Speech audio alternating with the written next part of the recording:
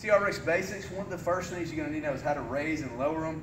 If you need to raise them, you just push the buckle and then zip the tab up. You do that both sides. You want to get them even, but you also got a little play because you can seesaw it a little bit and get those straps even. Now, if you need to lower them, same thing. You can do it at the same time though. Push the buckles down and lower them.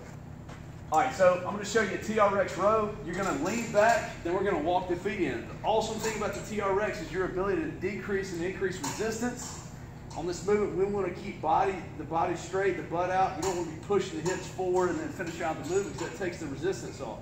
Now, if you want to increase the resistance, all we do is just walk the feet in and get deeper.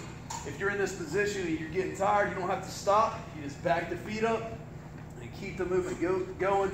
The more upright you are, the easier that movement's going to be. Find the resistance of you and make sure you're squeezing your back on the movement, not just using your arms.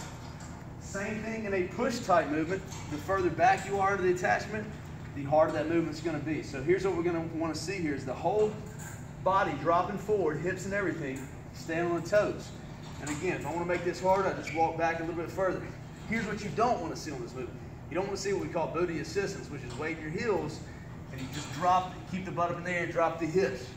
So stand up as tall as you need to, or get as upright as you need to. Let that whole body fall and then push. Same thing with the tricep extension, which is another move we use a lot for the triceps. It's hands behind the head, and then we push them up in the air. Notice that whole body's going forward, and I'm not using that booty assistance, which would look like this. Do not drop the hips back, let the hips drop forward. All right, leg curls on the TRX. You're gonna want these about shin height, definitely up under the knee though. Here's how you get them. Hold both straps, roll back, feet in at the same time, push out. Now, important part of this movement is getting the hips up first.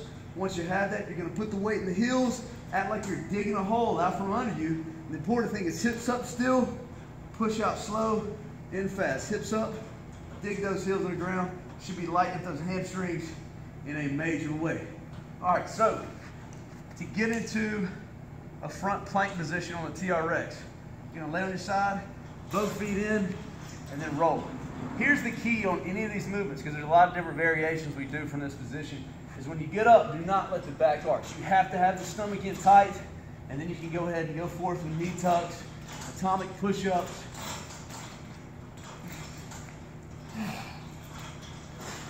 But on all those movements, you didn't see my back arch like this. So if you need to build the core up, you need a modification for this, we can get our feet out, we can do planks, or we can go here, hold the plank in, tap the knees on the ground when you get fatigued or when that back starts to arch, and then just pop back up and just hold it as long as you can until that core gets strong enough to maintain that front plank position.